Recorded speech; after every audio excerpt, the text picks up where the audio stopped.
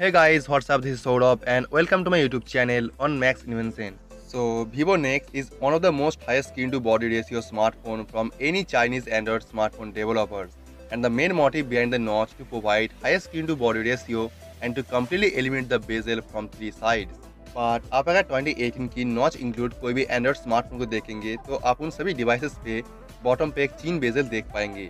Vivo next device almost same design है जैसा Lenovo Z5 की डिजाइन के बारे में रूमर था, लेकिन हम सभी जानते हैं कि Lenovo ने एक्चुअल में क्या प्रोवाइड किया।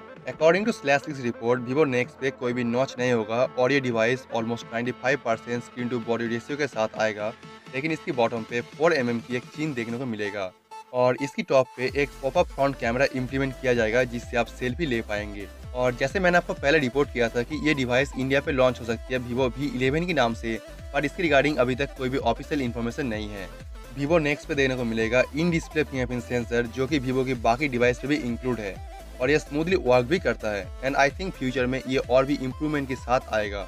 और ये device 3 type of model variant पे लॉन्च होगा with 2 type of processor variant. और अगर बात की जाए फोन की प्राइस के बारे में, the Snapdragon 710 variant will cost you approximately 40,000 rupees और द Snapdragon 845 लॉन्च हो सकती है अप्रॉक्सिमेटली 47,300 रुपीज़ में। और Vivo नेक्स्ट पे देने को मिलेगा 24 MP front camera with AI support and 3D facial scanning system and all type of 3D sensors.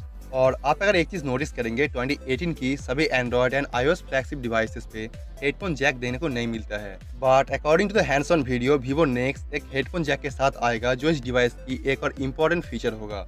So let me know what you think about this in the comments down below and I will see you tomorrow in the next one. So thank you. Peace out.